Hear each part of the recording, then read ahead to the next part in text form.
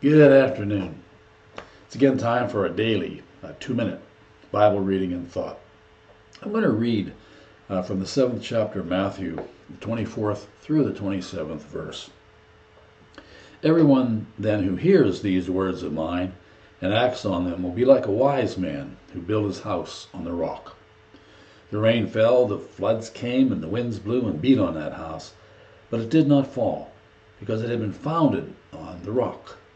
And everyone who hears these words of mine and does not act on them will be like the foolish man who built his house on the sand. The rain fell, the floods came, and the winds blew and beat against that house, and it fell, and great was the fall. May the Lord add a blessing to the reading of the Word. Reading that scripture sends my mind back to all the times I've been walking along the ocean and have come upon these great works that some people have done of these intricate structures they build out of sand. They're gorgeous and they're beautiful. You go, wow, there's some really talented people that are at work here. But then as you look at it, you realize, you know what?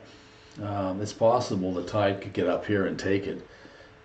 Or if the tide can't reach it, the wind and the rain, with a very short period of time, this isn't going to be here. You won't even know that it was here.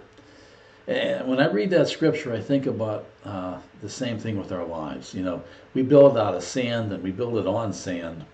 It's very temporary. In fact, everything we build here out of our hands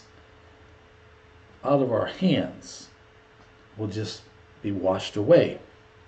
The only thing that goes beyond with us is the love that we have developed in God through the Word, the rock, the foundation that we have found in Jesus Christ.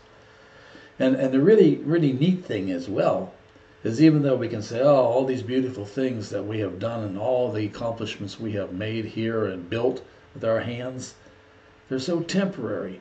But along with that, everything else is washed out to the sea. The good, the bad, and the ugly is washed out into the sea.